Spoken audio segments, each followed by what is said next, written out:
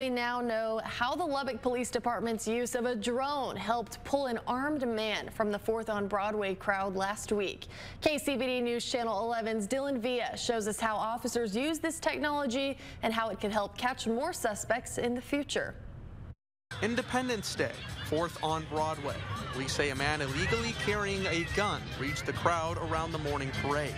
Drone operators used a caller's description of the suspect and found him with 3 airborne cameras. Minutes later, officers detained 21-year-old Arshawn Green, accusing him of unlawfully carrying a weapon. Without the drone unit's help, Corporal Tony Leal says those officers would not have found Green in the middle of the large crowd. There's a lot of people, especially during the parade, lining the streets. And once we got that report of the individual, it was very helpful to be able to have the drone on scene already, able to scan the crowd and actually locate this one individual out of the crowd. The Lubbock Police Department has 13 drones and 21 drone operators. They're used to keep you and your family safe.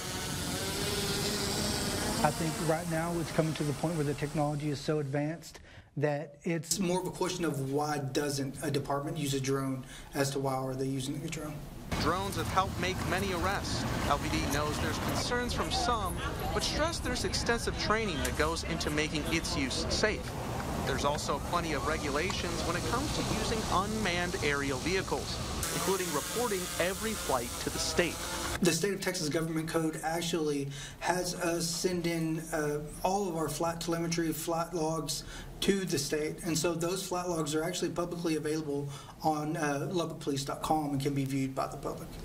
Officers are asking for your trust with this equipment, saying it could help prevent and solve crimes well into the future.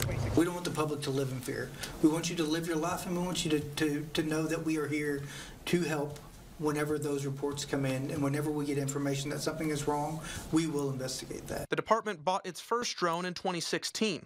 Since then, it has expanded the unit with plans to keep growing to better serve and protect. Dylan Villa, KCBD News Channel 11.